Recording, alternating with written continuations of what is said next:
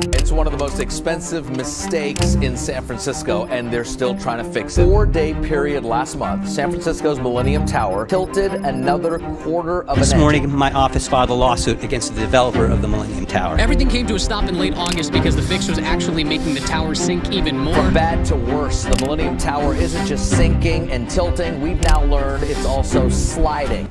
Since the completion of the project in 2009, it has been a complete nightmare. The tower has now sunk approximately 18 inches and is leaning toward the northwest corner of the site approximately 29 inches. Now, this might not sound like a lot, but for a tower that's 58 stories, this could have damaging effects to the building's surfaces. And experts have reported that if the tilt continues and reaches 40 inches or more, then this will have damaging effects to the elevators and plumbing as well. So it's a race against time to fix the issue. But what exactly is causing the tower to lean? And most importantly, is the tower safe? Well, in this video, I'm going to be answering those questions. So let's get started.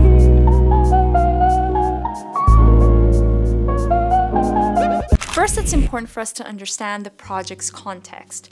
Now, the tower is located in San Francisco along the Bay Area, and it sits along the original shoreline. So essentially, it was built on artificial fill.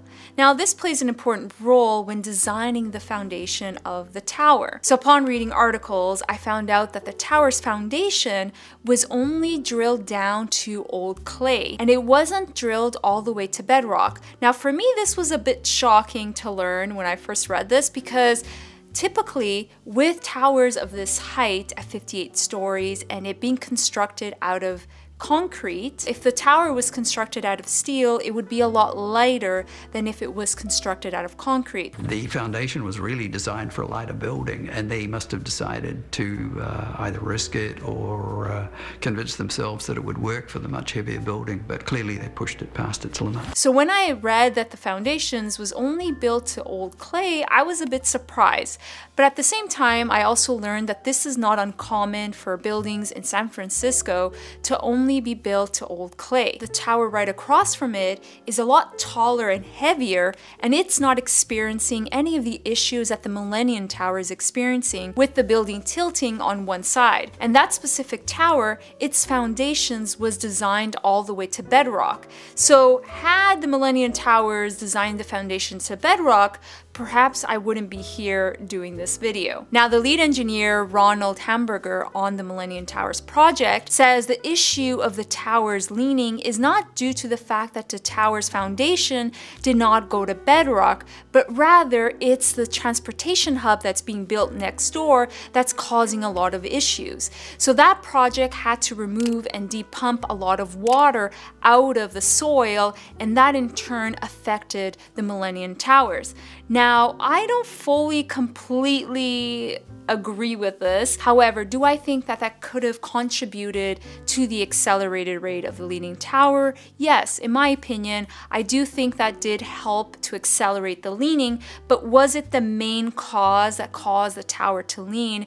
In my opinion, no. However, I'm also not an engineer, but just based on my experience working on projects as an architect and my experience of just reading about the project and hearing other engineers and experts talk about the project, I do think that had the project been built to bedrock, similar to the tower that's just adjacent to the project, then perhaps we wouldn't be having these issues. So is this a big deal? Now, this takes us into the second point. Sinking buildings are common. It's important to note that this is part of the building settlement into the ground, and upon the building being occupied by people, it's only natural for the building to sink and settle within the ground.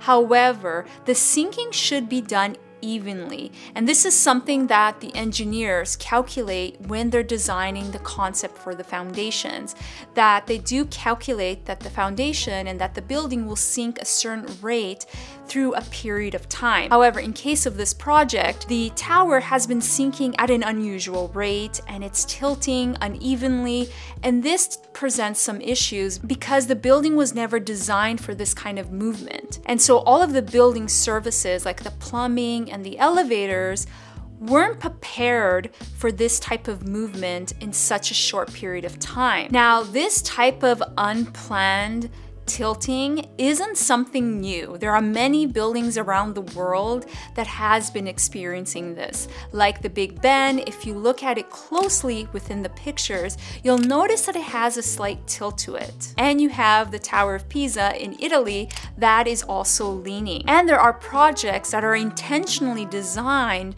to have a slight tilt and lean, and it's designed as part of the building concept, which is slightly different from a building that is unintentionally leaning, I must say.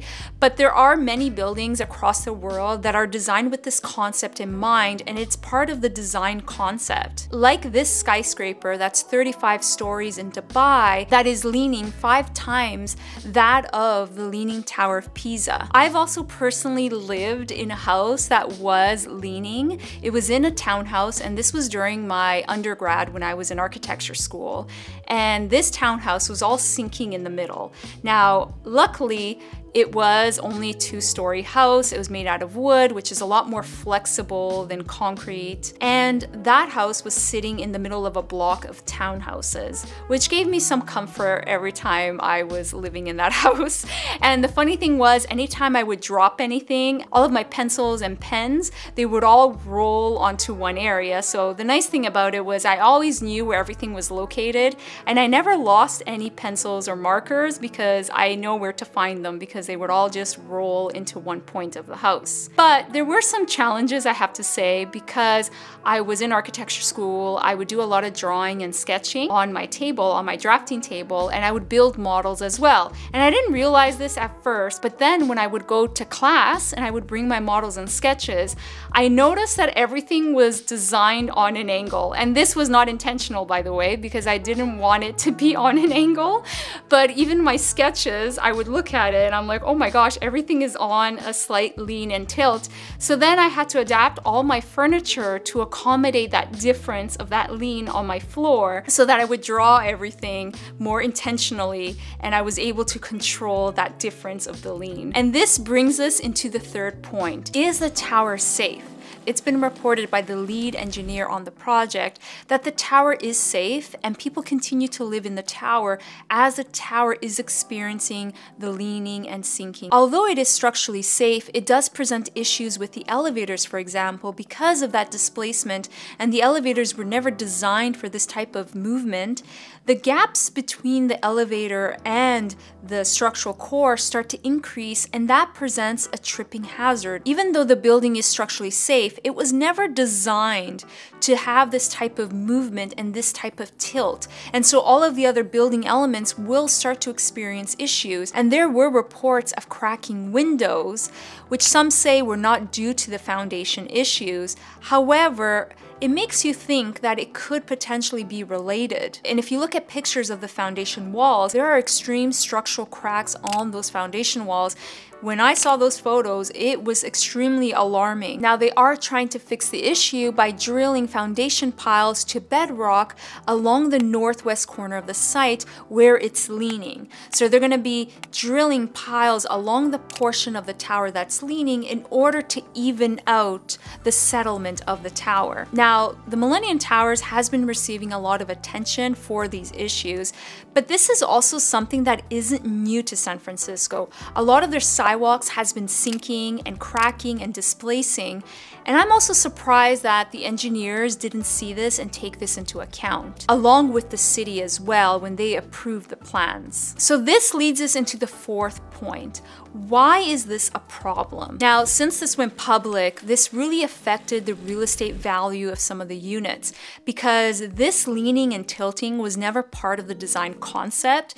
So the value of the units went drastically down, and also images of the foundation cracking and all of the issues of some of the glass cracking and all of that really scared away a lot of people from wanting to buy units, and it really decreased the value of a lot of the units as well. Now, there has been attempts to fix the issue, and that has accelerated the rate of the tilting. However, the last attempt seemed to stabilize the tower. This was reported back in November of 2022. Now, I haven't heard any other reports since then, but I'll keep an eye to see how the project progresses. So because the value of the units was being affected, this really led them to look into ways to try to fix and resolve the issue. Now, although sinking and settlement of buildings is normal, what's not normal is for the tower to be sinking unevenly and resulting it to lean on one side more than the other. And of course, if this continues at this rate, and if it reaches 40 inches or more, then this is going to impact all of the building services, the elevators, the plumbing,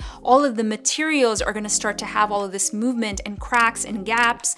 And those also present safety concerns for the residents as well. And the other big question, and this is perhaps not only for this project, but for San Francisco overall, is can the building withstand an earthquake? Although earthquakes are not common in San Francisco on a regular basis, they did experience an earthquake back in 1906 that devastated the city after such a tragic event that the buildings would take in consideration more safety protocols and have the foundations go to bedrock, because a building that is tilting on one side, can it withstand an earthquake in comparison to the other buildings that are more safely secure in the ground? Now, of course, if the earthquake is at a huge magnitude, then perhaps none of the buildings have a chance, but we could design better buildings to have a greater chance to withstand such an earthquake. There was an expert that did a study of the buildings in San Francisco, and the Millennium Towers was at a vulnerable state if there was an earthquake because it is leaning on one side. This does bring up a bigger question as to how prepared San Francisco is in terms of their buildings and skyscrapers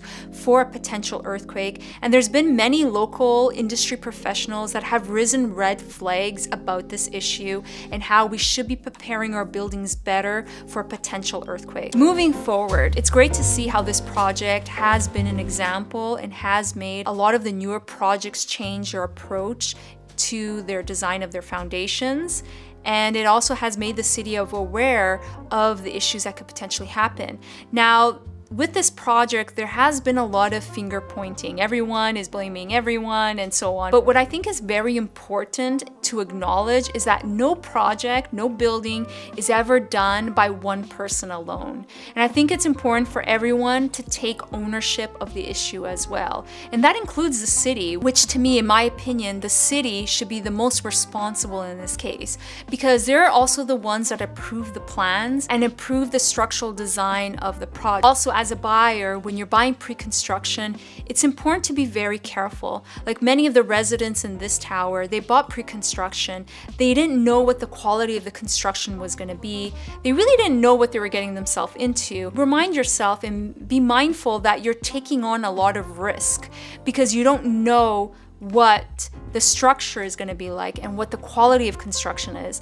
Now, if you know and you have experience of working with that builder and you've done your research on that builder and they have a good track record, then that reduces the risk a little bit when buying pre-construction. But I would be very cautious when you buy pre-construction. And this is a perfect example of how you should be very mindful and careful when you're buying a unit from a builder, that you do your homework and you understand first the track record of that developer. Do they have experience of building towers or buildings within that area? And what is the construction quality of the buildings that they have constructed? So if you are gonna buy pre-construction, just make sure to do your homework. And when you are purchasing something after pre-construction and the building is built, the other thing that I would recommend you to do is to always not just look at the unit and the amenities, but make sure examine the foundation walls. Go to the lockers, look at the foundation walls, look at those walls. Do you see structural cracks? You might not have any experience to understand what is a structural crack, but you will notice a red flag. Like if you see extreme big cracks on foundation walls, that is not normal. There is something wrong with the construction quality of the building. And so I would make sure to pay attention to that, especially if your building that you're purchasing or you're looking into was built or is built along a shoreline. So for example, the building that I live in, one thing that I made sure, because I know this building that I'm in is built on artificial fill and I'm very close to the coastline and the shoreline, that I was, to be honest, a little afraid. Even though I do trust the professionals and everyone that worked on this building, when I go on the parking levels, it's something that I pay very close attention, is I look at all the walls. So there are 5 parking levels in my building, and I make sure to examine all of the levels, but especially pay close attention to the last parking level down below. So in my case, it's P5, so level 5. And I look at those foundation walls and I pay close attention. Even though I do trust the professionals that worked on the project, to me, that just gives me some reassurance that everything is built fine. But anyways, I always make sure to check. And I remember the other day, there was a crack and there was water coming out. And I was like, oh my gosh, what's happening? But then I realized that's where the water tank is. So it's not related to any structural issues. But when you start seeing big cracks on the foundation walls, and there's a lot of them, then you know that there's a rooted problem there, because that's not normal. It's not normal to see those kind of cracks. And within my building, you don't see those kind of structural cracks in the building. So just make sure to do your homework. And I hope to see you on the next video. Until then, bye everyone.